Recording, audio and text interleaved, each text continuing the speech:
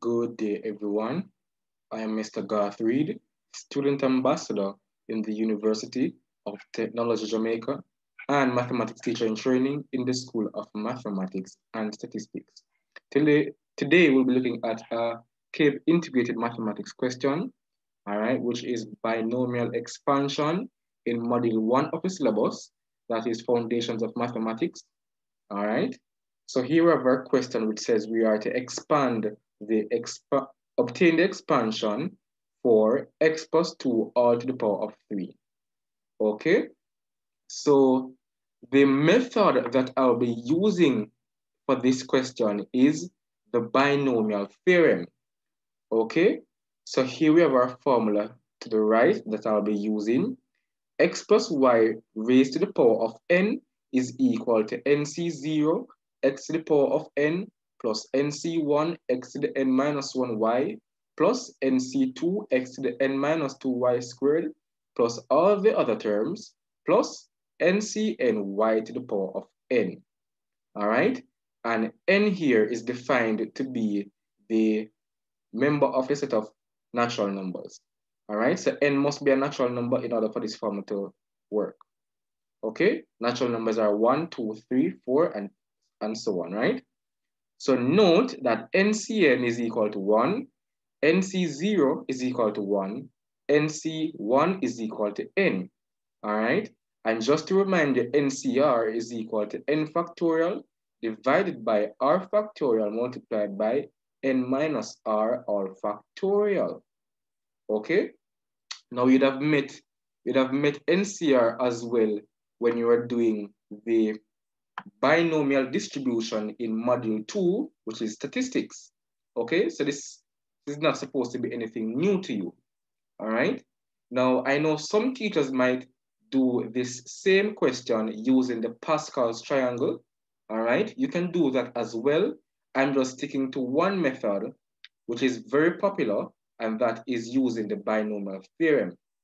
Okay, so I'm going to write solution here now. All right. Now, the formula says, I'm just going to write it below. All right, x plus y, all right, x plus y raised to the power of n is equal to nc0 x to the power of n plus nc1 x to the power of n minus 1 y plus nc2 x to the n minus 2y squared. All right, so the other term will be what? Plus nc3 x to the n minus 3 y to the power of 3. All right, plus all the other terms, plus the last term, and that is ncn y to the power of n. Okay, so that is what we will be using here. Good. So let us now expand. All right, so x plus 2 all to the power of 3. Let us now expand that. Now, just look at the formula. We have NC0. All right, in this case, we know that our n, all right, I'm going to put it in green for you. We know that our n is 3. Okay, n is 3. So where I highlight as green, all right, I'm just going to put 3 there. All right, so n we know is 3. Good. So let's do that. So that's 3 C0 x to the power of 3, all right, plus nc1 x to the power of 3 minus 1 times y, all right? But remember, y is what we use to represent the second term, all right, in the bracket. And I don't have y, I have 2 in the place of y, all right? So what I will have is 2 there instead of y, okay? Hope you understand that. Plus NC2, which is 3C2, all right, x to the power of n minus 2, so that's 3 minus 2, multiplied by y squared, but remember now that y is 2 in this case, all right, and we're squaring that, and we're going to continue until we reach this last term here, which is NCN y to the power of n, okay? So once you reach NCN, you automatically know that you are finished with the terms, okay? So the other term after this would be what? NC3, all right?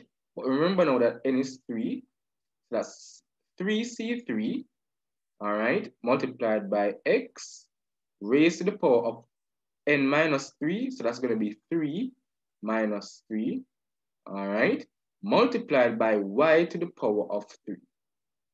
So that's 2 raised to the power of 3, all right? So you realize that we have 3C3 there, which is the NCN term, all right? That's the NCN term that we're looking for. So it means that we can now stop there, all right? That's where we stop with the expansion. Can't go any further. Good. Let us now simplify, all right? We're now going to simplify. So x plus 2 all to the power of 3, that is equal to, now if you have a scientific calculator, you're supposed to have the NCR function built in, all right?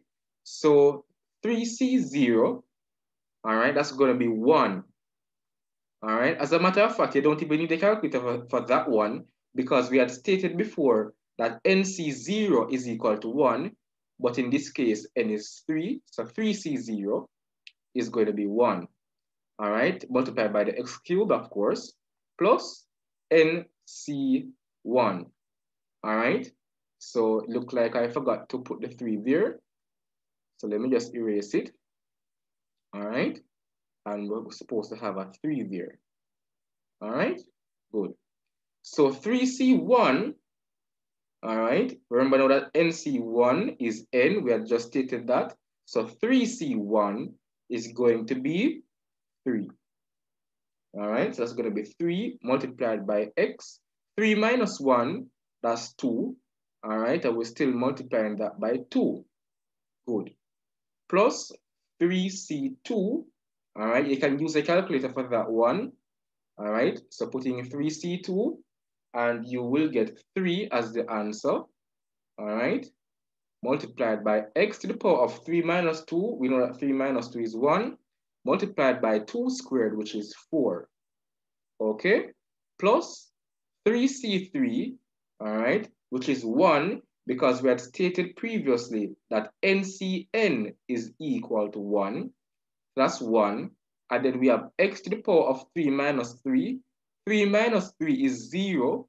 So if you remember from the laws of indices, x to the power of 0 is going to be equal to 1, provided that x is not equal to 0.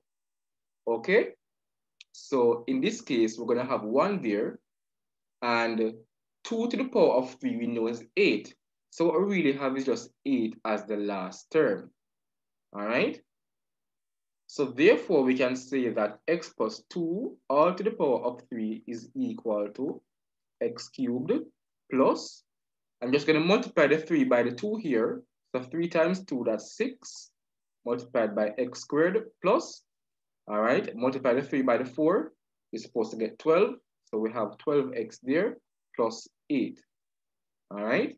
And that is the solution for this question, all right?